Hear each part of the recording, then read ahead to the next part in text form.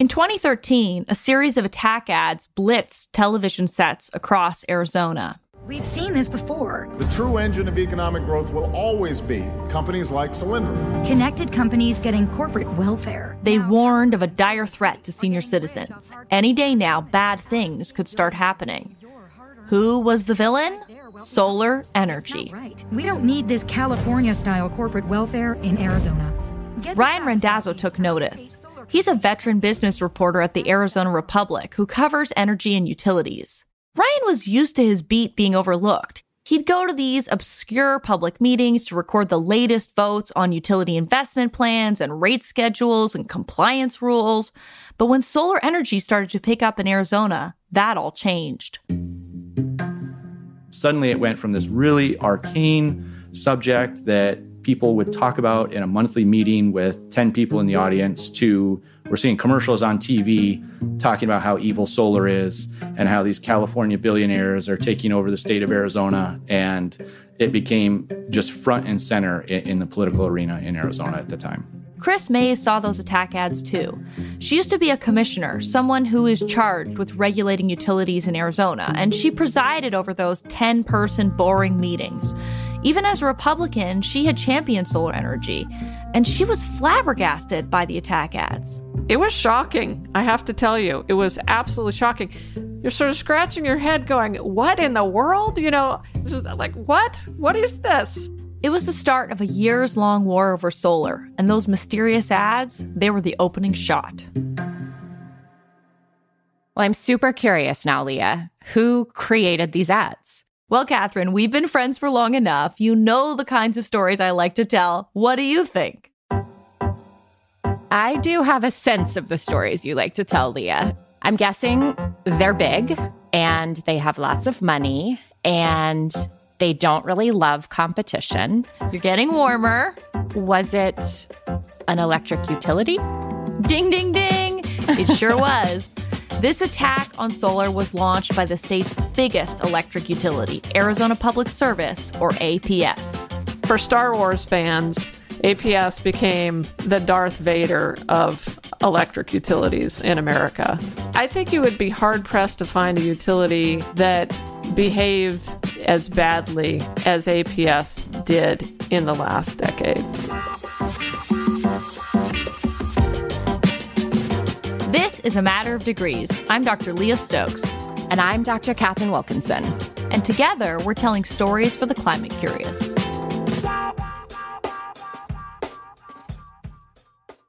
So, Leah, you released a book called Short Circuiting Policy. It's a very clever title.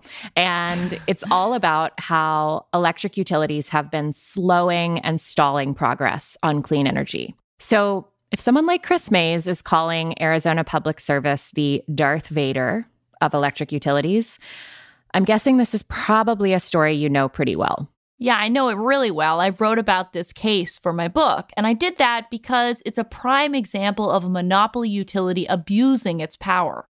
So for listeners who haven't written an entire book on this topic, could you just go into Professor Stokes mode for a minute and just explain what a monopoly electric utility is? Sure. So electric utilities are companies that you're probably more familiar with than you realize because they're the companies that you buy your electricity from. And in most parts of the country, you don't have any choice about what company that is. That's because electric utilities are monopolies. They get these guaranteed customers, and in exchange, the state government is supposed to oversee them through a commission, which is just a fancy term for a state regulator. Right. So this, in my case, is Georgia Power. Yeah, and in my case, it's SCE, or Southern California Edison. And in Arizona, the largest electric utility in the state is Arizona Public Service, or APS. And through their parent holding company, they're basically a $9 billion company. So I looked this up, and this is big. That's like Fortune 500 size company. And it's a monopoly. So what's the problem with that? Well, what happens if your electric utility starts doing things that you don't agree with? What if they start attacking solar and proposing to build more and more fossil gas plants? What if they actively resist clean energy progress? Well, you don't get a choice, right? You have to buy electricity. It's an essential good, and you have to buy it from them.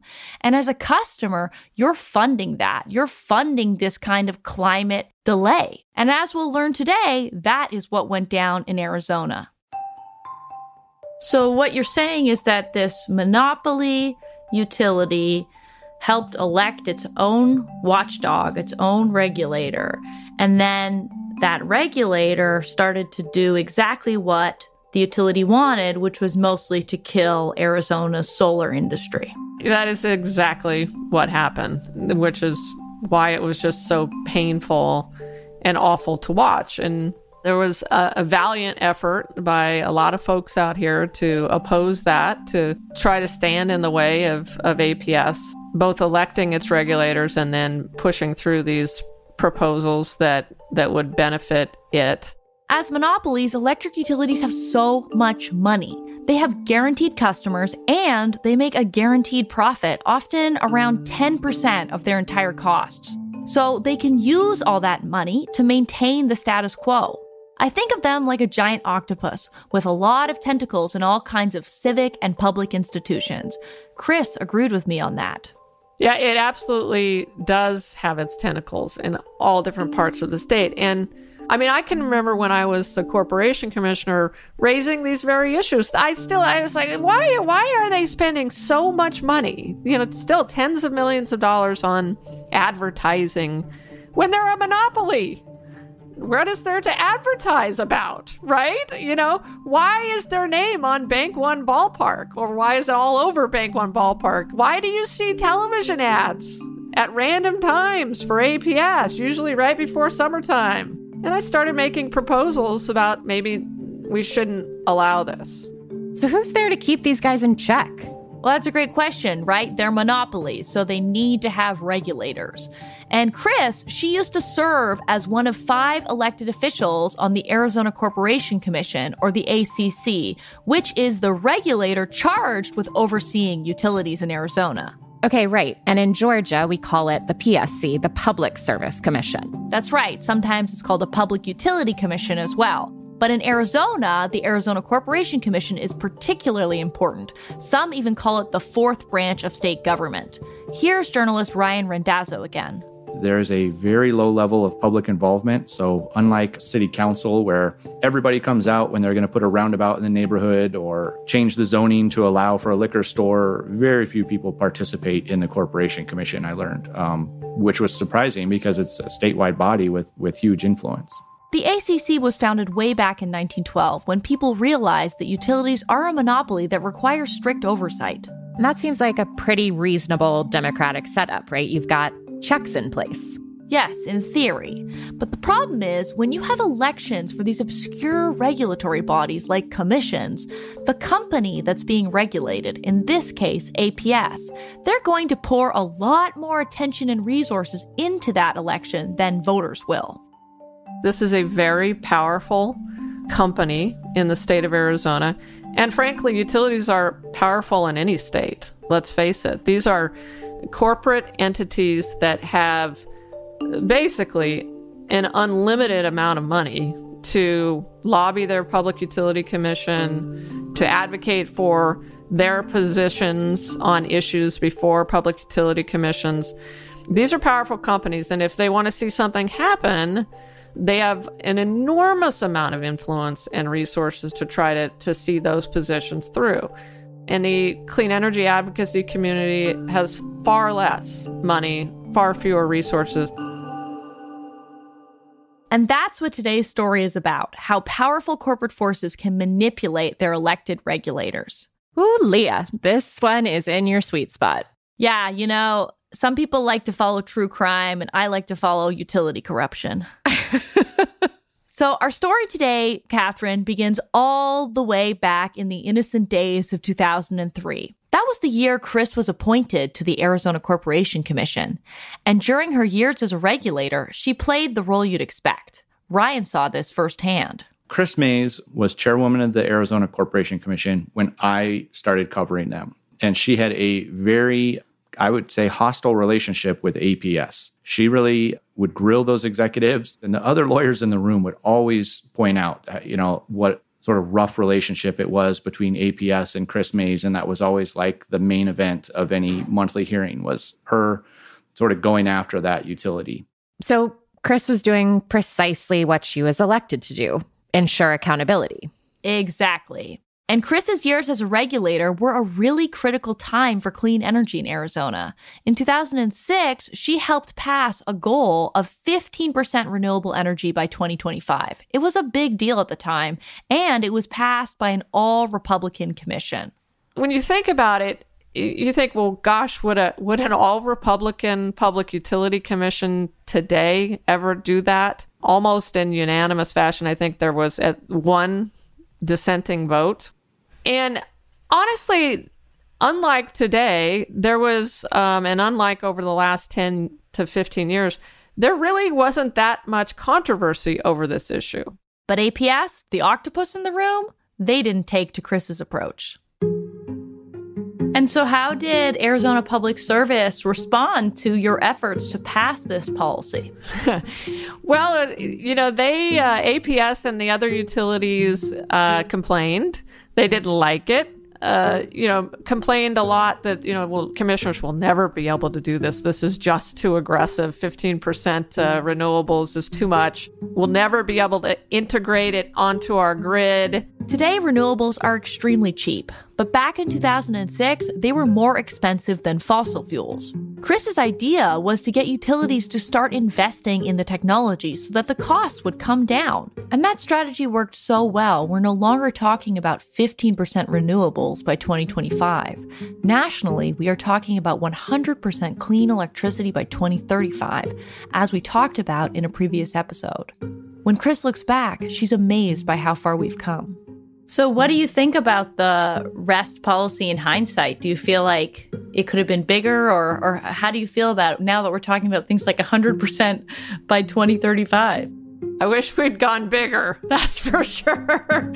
I would, given what I know now about the solar wars and the battles that we had to endure with APS over renewables over the last 10 years, I wish we had gone bigger in 2006, but we didn't. At the time, 15% was pretty ambitious, and it was an all-Republican commission. So if I had a do-over, I definitely would have done more than 15%, and I would have tried for more at the time. But it wasn't easy to push for more than 15% when APS was screaming bloody murder over that modest goal. Instead, the regulators just kept working on policy that would help scale up renewables in Arizona.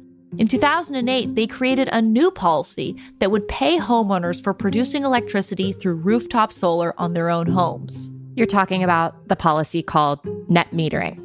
Yeah, exactly, net metering. This allows people to be paid for producing extra solar energy and feeding it back onto the grid. Most states adopted this policy by the mid-2000s, and it's been crucial to building solar. Personally, I love me some distributed solar, but again, I know this firsthand from the state of Georgia. Utilities don't always exactly share that enthusiasm. They do not. Once solar started getting much cheaper around 2011, APS and other utilities around the country, they started getting really nervous. Between 2011 and 2012, rooftop solar doubled in Arizona. And suddenly, the state became the second biggest market for solar energy. And then, between 2012 and 2014, it doubled again. That's really when the trouble started, because when Arizonans started putting solar panels on their rooftops and started to really act on their desire to produce their own power, that, of course, detracted from APS and the other utilities' sales, and they started to fight against it.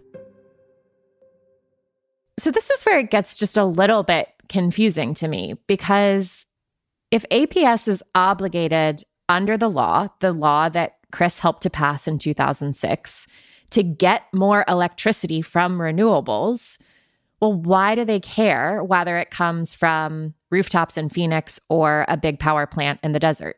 Well, Kris hinted at the answer. Remember, these are monopolies. They want to own everything because then they can profit off of their vast infrastructure holdings. More lessons from the board game Monopoly. You want to own all the things. Exactly, right? Utilities, they build infrastructure and then they apply to their regulator. They say, here's all the costs that I had this year, and you're going to pay me 10% as profits.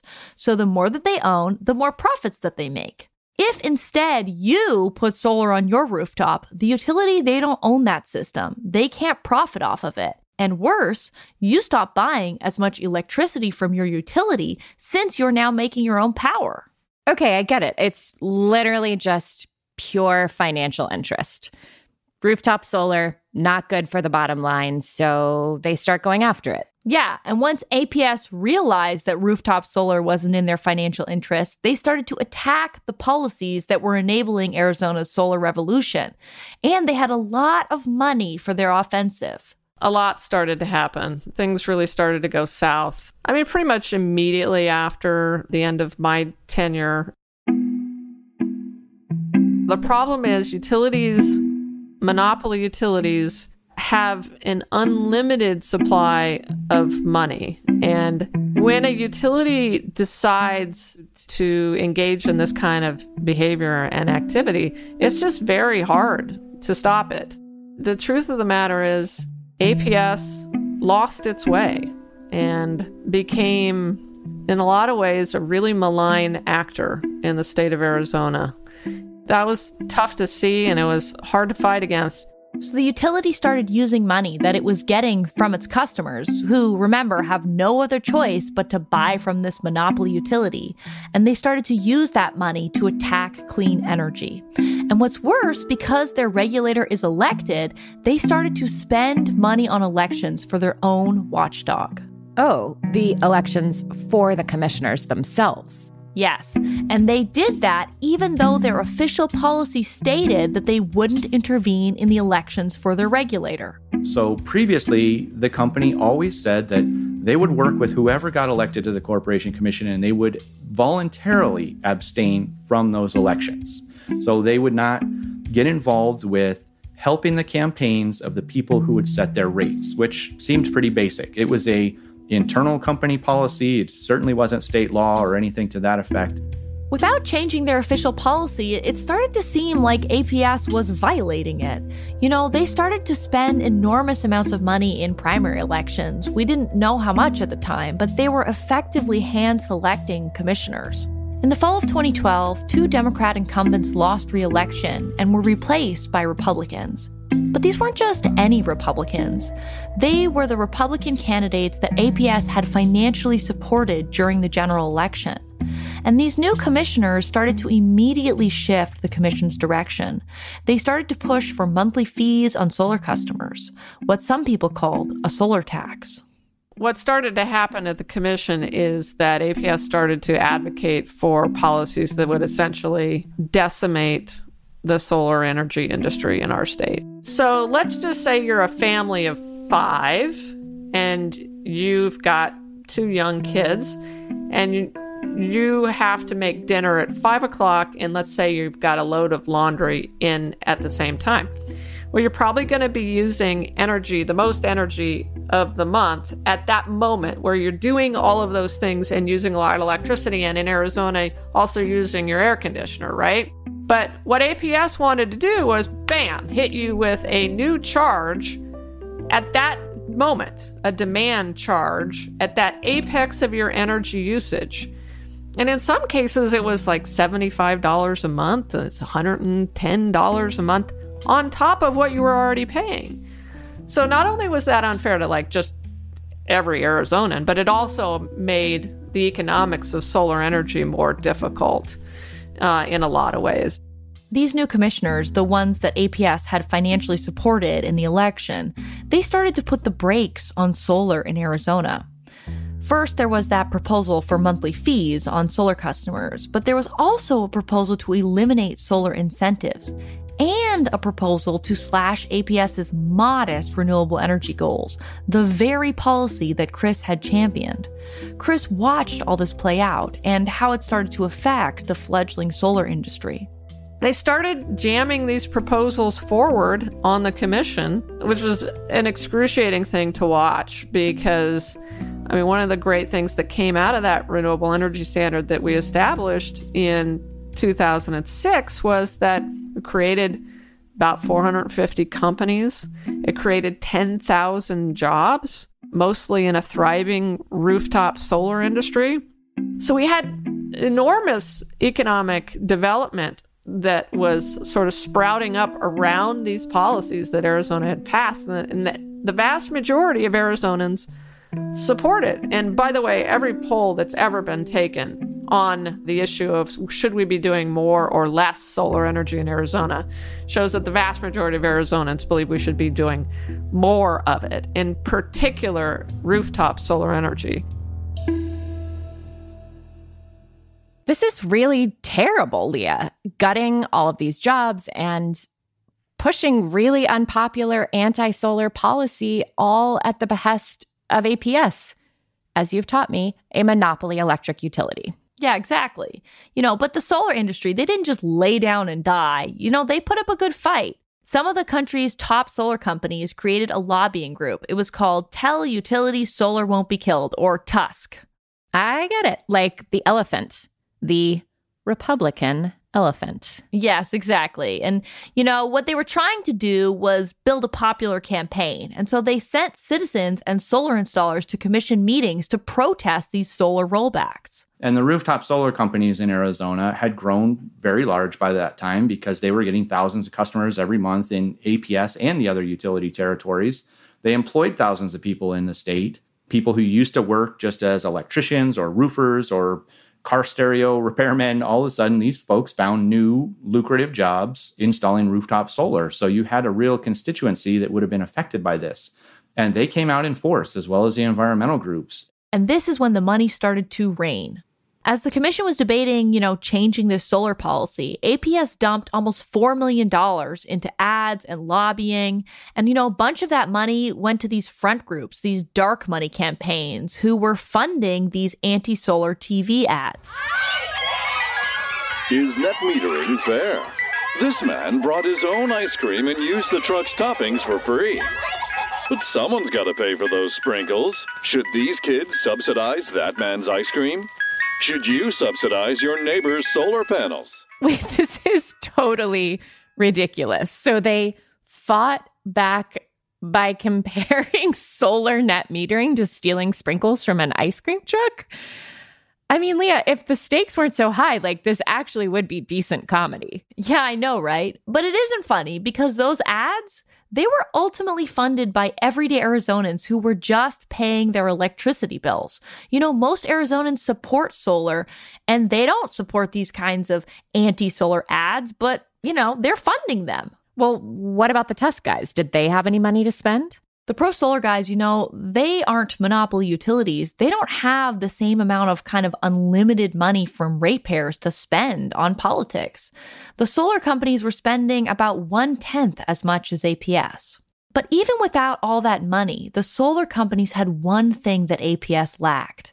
They had the public on their side. Huge crowds started showing up to public meetings about these solar charges, protesting these changes.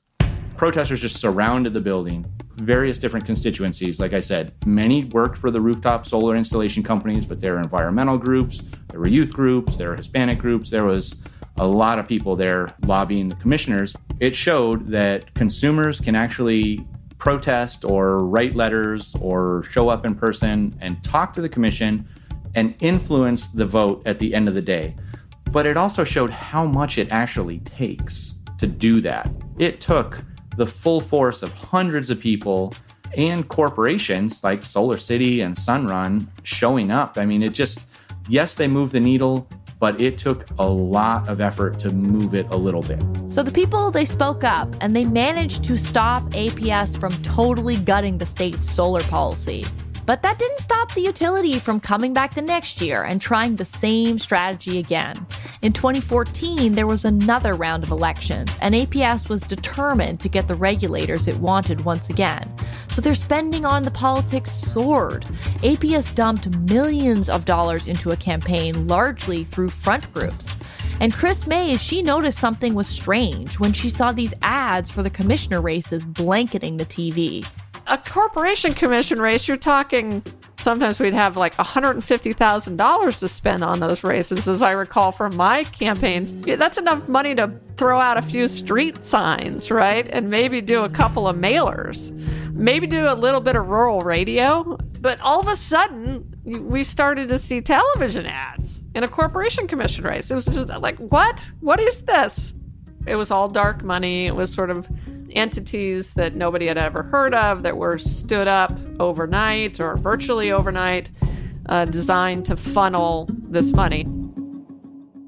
Ryan also remembers watching all of this unfold, and at the time, APS wouldn't come clean about their election spending. So when you were starting to report in 2013 and 2014, when this money was starting to flow into the primary and the general election for the Corporation Commission, and APS didn't say that we're spending this money, can you tell us a little bit about what that reporting was like? Did you talk to APS? What were some of the things that they said to you when you asked questions? Yeah, they really would not address that. They did, in that election, support two Republicans who won, Tom Farris and Doug Little. And those candidates, by law, could not coordinate with APS. That's the way the election laws work, is a corporation like APS can donate and help the political campaigns, but they can't coordinate with the candidates and spend unlimited money. So you had two candidates who were Republicans who had millions of dollars being spent on their behalf,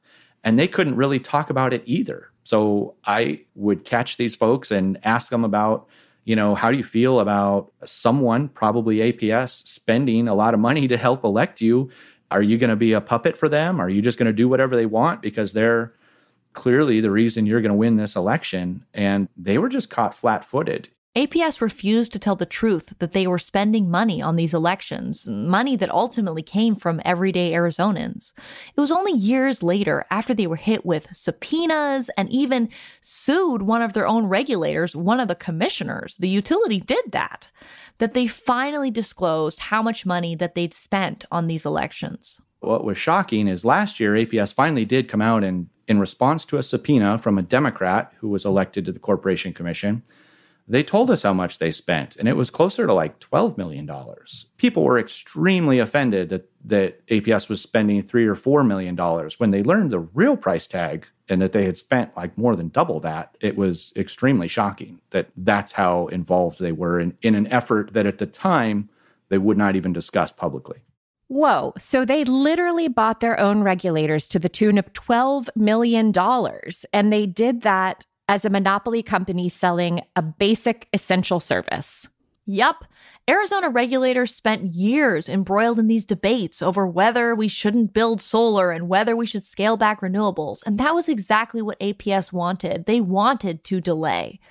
And all these shenanigans, they even caught the attention of law enforcement. The FBI stepped in, opening a criminal investigation into the utility's election spending.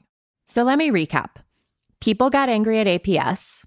The solar industry mobilized, the FBI investigated, the commission got back on track with doing its job eventually. Under all this pressure, APS had to fess up. So, case closed, yeah? Not exactly. The utility started its political spending up once again in 2018, this time on an even bigger scale. That was when a ballot initiative called Proposition 127 was introduced that would require APS to get 50% of its electricity from renewables by 2030.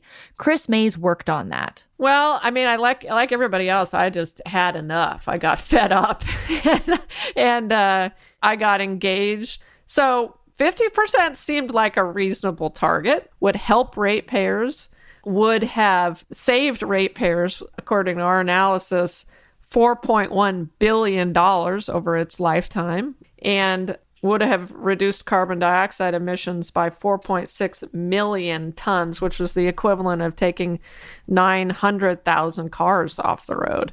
So we launched this initiative knowing that 80+% of Arizonans believe that our utilities should be investing in renewable energy and that the ballot initiative would have strong support from Arizonans. It was a great idea and, a popular one too.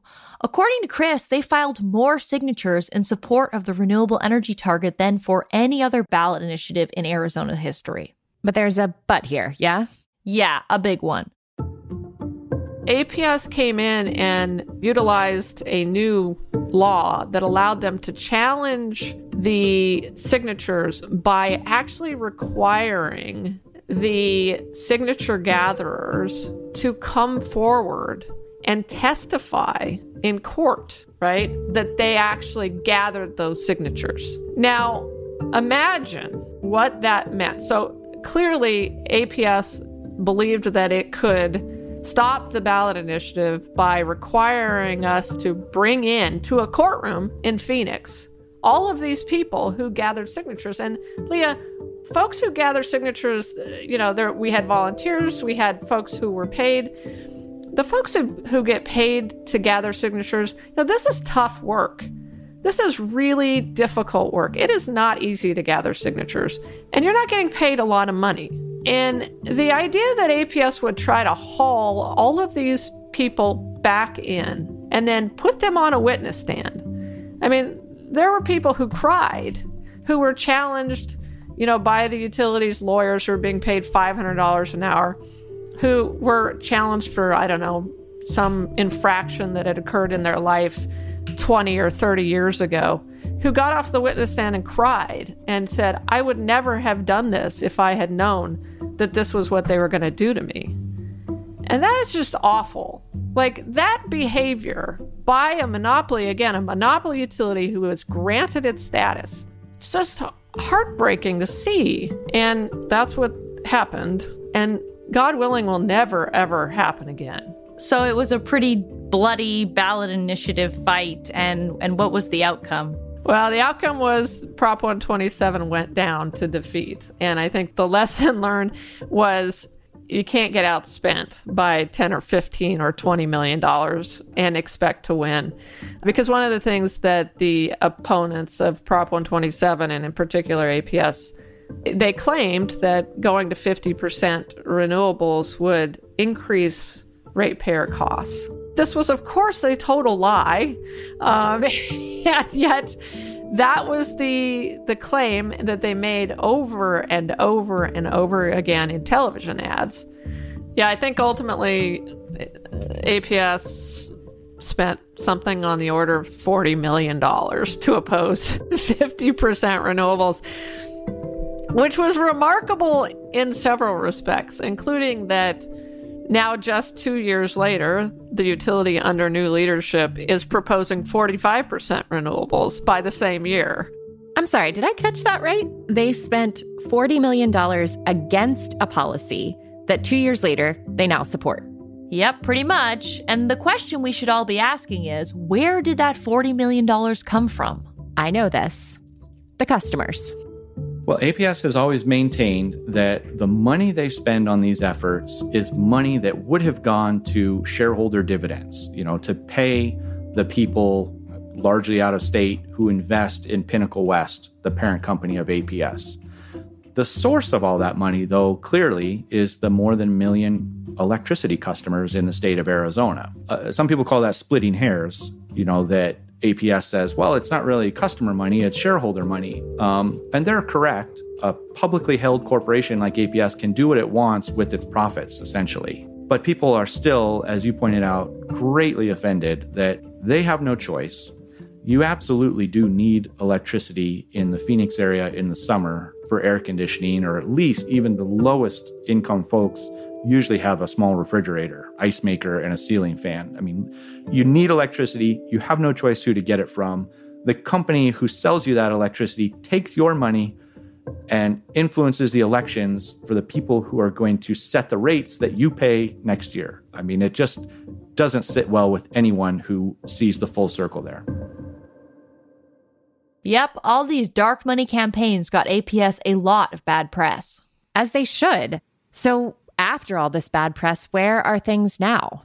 So at the end of 2019, they had to shake things up. APS got a new CEO, and in a stunning reversal, he said that the company would no longer spend money on regulatory races, on the elections for the Corporation Commission. And this fall, the Corporation Commission set out on a path to require utilities in Arizona to hit 100% clean electricity by 2050. Well, I'm really glad to hear that there's been some forward progress for the people of Arizona. Yeah, this is some real progress, but Ryan's been watching this for a long time, and he still thinks that trust won't return until APS actually starts implementing policy that will meet these goals, not just issuing press releases. I think utilities realize that renewables are the way of the future. The war is over, so to speak. They're going to invest heavily in solar and storage in the Southwest here. But how fast are they going to do it? How fast are they going to actually close their coal plants? Are they going to try and invest in a fossil fuel plant here and there and recover that cost from customers? So it's going to take a lot of vigilance by regulators to watch those things. And the public, I just don't think, is going to trust them until they actually see it happen. Yeah, it's not enough just to make commitments. Utilities have to follow through on them. They have to invest in clean electricity. They have to stop investing in new fossil fuel infrastructure. And they definitely need to keep their paws out of politics. That's right. And this isn't just a problem in Arizona. Across the country, most utilities are not stepping up to support clean energy, at least not fast enough. And in many cases, they're actually blocking progress, and they're doing that with ratepayer funds. To help us understand the bigger picture, I called up my friend David Pomerantz. He's the executive director of this watchdog group called the Energy and Policy Institute, and he tracks all the ways that utilities are resisting the clean energy transition. So you track utilities all over the country and their efforts to undermine clean energy. Is that right? Can you tell us a bit more about that? Most people, I think, understand that when it comes to the things that we need to do to solve climate change, or at least to make a lot of progress quickly on climate change, we need to switch to clean energy. We need to get off of fossil fuels. And most people understand that the fossil fuel companies, the coal companies, the big oil companies like Exxon and Chevron have been standing in the way of that. They use their lobbyists. They spend millions and millions of dollars every year on public relations. What a lot of people don't know is that their utility companies, the companies that they buy electricity and gas from, have been doing many of those same things. I think most people think about utilities maybe once a month when they go to pay their bills, and that's about it. And because of that, we might not think about them much, but they are guilty of many of these same practices of funding climate denial efforts in the 80s and 90s, and certainly more recently, lobbying against policies that could help speed up the transition to clean energy. And so if you were going to make a list of the worst utilities, who would be on that list? Historically, some of the companies that still are really addicted to an older business model that involves them generating fossil fuels at big power plants would include a company called Southern Company, which provides electricity to most of Georgia, Mississippi, and Alabama. They're really one of the big dinosaurs in the industry. There are a lot of people in those states that are pushing back, but that's a utility that's spends an incredible amount of money on politics, which makes it really hard to sort of bring them to heel. And then another one that you'd have to name toward the top of the list of kind of obstructionists of the clean energy transition would be Duke Energy. Duke sells more electricity than any utility company in the country. And Duke Energy similarly has really aggressively resisted climate change policy. They've aggressively resisted policies that would speed up the clean energy transition. So those are two of the really bad actors. But unfortunately, it's not just them. I mean, most utilities in most parts of the country have a really bad track record of being parts of efforts to slow down the clean energy transition. Yeah. So in this episode, we're really focusing on Arizona Public Service, and we'd love to get a sense from you of where you would put APS when it comes to how utilities have responded to clean energy. Are they near the top of the worst, or are they in the middle, or are they at the bottom in terms of a good utility that's on the side of climate action? In terms of where APS is now, that's to some degree an open-ended question. They are absolutely still spending money on campaigns for people who are running for the Arizona legislature. So it's not like they've sworn off of trying to influence politics in Arizona. They're certainly going to keep doing that, and that is really problematic. They certainly haven't dramatically changed their position on rooftop solar. I think they still want to see as little rooftop solar developed in Arizona as possible. The company has started to move away from building gas plants and toward building more solar power plants, large-scale solar farms, and batteries. So that is a good development. But I'd say right now, the jury's still out on whether they'll get to be sort of one of the leading utilities that embraces the clean energy transition and can kind of move beyond some of these really dark years that they had where they were one of the worst companies in the whole sector. So I'd love to broaden this conversation away from Arizona for a second here. Can you tell us some of the vivid stories you've come across in your work as a watchdog for utilities? What are some dramatic examples of utility corruption that you've seen? I'll give you one example from New Orleans. The utility provider there is a division of a large company called Entergy, and they wanted to build a gas plant. The gas plant itself is worth talking about because it's such a poster child for just about everything that's wrong with our energy system. They wanted to build it in a community in New Orleans that is a historically low-income community and is a community that probably has less political tools to fight back than richer and whiter communities. They wanted to put the gas plant also in a part of the city that is sinking rapidly because of climate change. So there's an incredibly tragic irony there that they wanted to build a big, hulking, fossil fuel burning, polluting power plant that will cause climate change on a piece of land that is rapidly disappearing due to climate change. So that's bad enough as is. But then Entergy has a sort of an odd regulatory arrangement in New Orleans. It's one of the few places in the country where the decision about whether to allow this gas plant to be built would normally be up to what's called a Public Utility Commission, a group of regulators that usually operates at the state level. But in this case, the decision actually was up to the New Orleans City Council. And so the New Orleans City Council held hearings. Those were public hearings that anybody could testify at in their process of whether they would decide to build this gas plant or not. And it turned out, we learned later, Entergy was very nervous about this process. They were nervous about the public showing up. You know, the climate movement in New Orleans, like everywhere, has grown and become much more powerful in recent years. And Entergy wanted to stack the deck. And so instead what they did was they hired a contractor, a notorious firm based just outside of DC that's done a lot of dirty things on behalf of the fossil fuel industry. And that contractor hired a subcontractor, and that subcontractor basically paid actors, out-of-work actors who were in New Orleans, a few bucks, I think it was $50, to show up and wear a T-shirt in favor of the gas plant that Entergy had been wanting to build.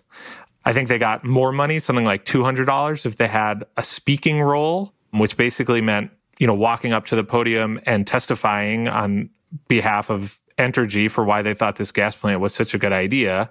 And so, you know, this is what is classically referred to as astroturfing because it's fake grassroots. So Entergy's contractors basically paid all these people to show up and pretend to support a gas plant that they didn't know the first thing about. And then it didn't stop there. I mean, a bunch of sort of quote unquote more legitimate seeming testimony in behalf of this gas plant came from local charities and nonprofits. Well, when the EPI dug into those charities and nonprofits, we saw that almost all of them were being paid by Entergy's charitable arm. So really, this is a classic case where a utility wanted to build a fossil fuel plant, knew that it would be unpopular, and tried to stack the deck by paying to rig the system. And unfortunately, in this case, they were successful. So do you think the shady behavior from utility companies is going to go away anytime soon? When you talk to people privately, there is broad understanding that this utility's behavior when it comes to dirty politics and stifling the clean energy transition, most people in the industry know that it's bad and want to see better. But really, we're talking about, unfortunately, executives at a lot of these companies who are in their 60s, toward the end of their careers. That's not to say that older people can't make great, forward-thinking, progressive decisions, and some of them are. You know, but most of them are at the tail end of their careers and not really thinking very smart about sort of what the next 10 years should look like and how the utility can be positioning for the future. They're sort of coasting on the way out. And so, unfortunately, decisions by just a handful of people in the C-suites of these companies can mean dirtier energy and more expensive energy for millions and millions of Americans and can slow down our effort to address climate change. So we really need to get those folks out of the way and move on toward a much brighter future for the industry and for all of us.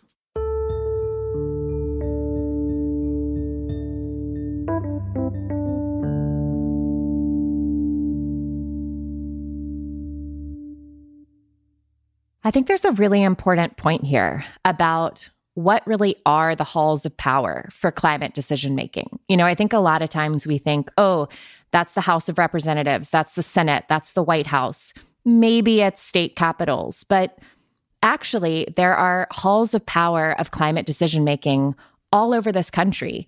And a lot of them we can actually have a lot of influence in just as citizens, as participants in the democratic process. Yeah, exactly. You know, there are these commissions. Some are elected, some are appointed, but the public can influence them. That's one of the real bright spots in this story. When APS was attacking solar and they wanted to make it basically impossible to install new rooftop solar, that's when more people showed up at the commission than ever before in its 100-year history. You know, people protested and they went to these boring meetings, and it made a huge difference because APS didn't get the outcome that they wanted. I think that's such a great story to illustrate what it means to be a climate citizen. And it's something I've been thinking about a lot in this election season. You know, as we've really been focused on the top of the ballot. Well, in Georgia, we've also had seats for the Public Service Commission on the ballot. And sometimes I just worry that by the time people get there, they're like, I don't even know what that is. You know, like, why would I don't know who these people are. Why would I even tick a box? Yeah. And, you know, these electric utilities, they have so much power. They get to decide whether or not we put a dirty fossil gas plant in a community of color.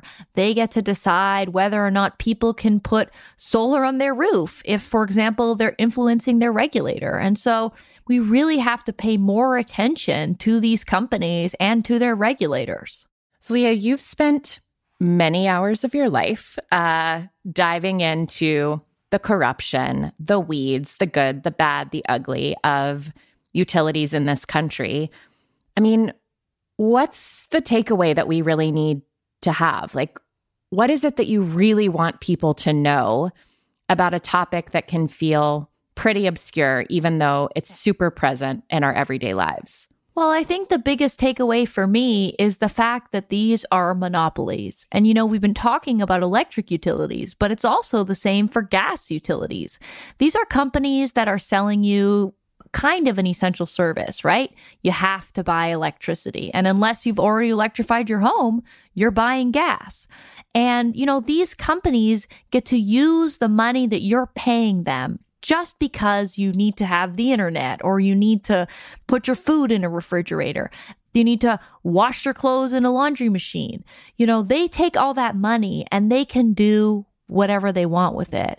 And I think we have to question, why is that? Should that be legal? Should electric utilities be able to take money from customers and spend it in politics? And I think the answer is no, that should not be legal.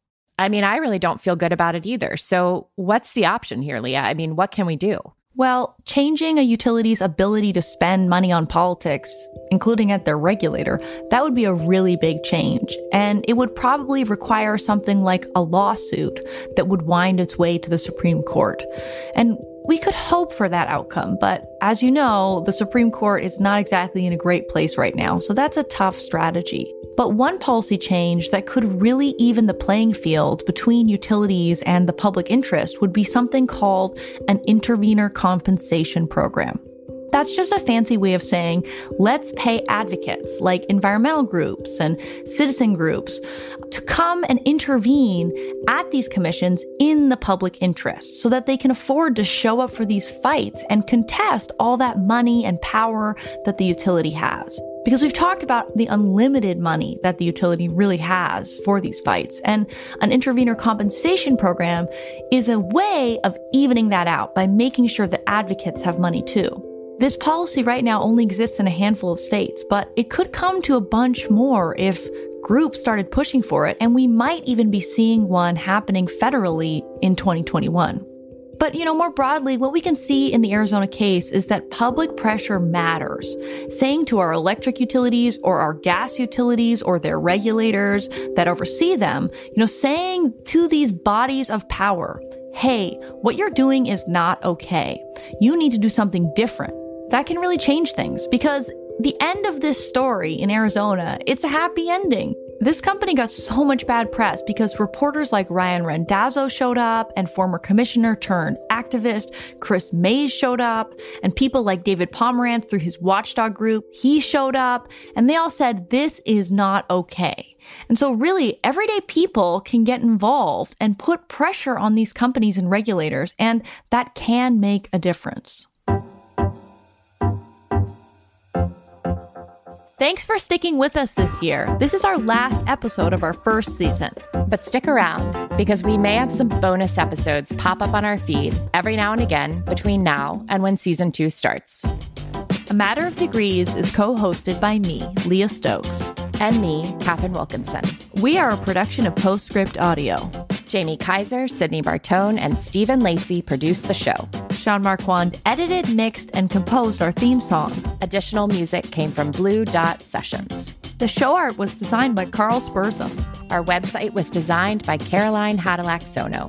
A special thanks to the funders and supporters who made this show possible: the Hewlett Foundation, Bloomberg Philanthropies, the 11th Hour Project, UC Santa Barbara, and others. You can subscribe on Spotify, Apple, Google Podcasts, or any other place you get your shows. Or go to our website, degreespod.com. And you can follow both of us, the pod, and our entire production team on Twitter. You'll find our accounts on the website and in the show notes. Stay with us. There will be more stories for the climate curious.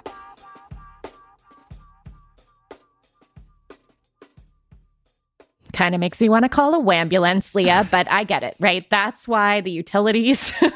A wambulance? Oh my jeez.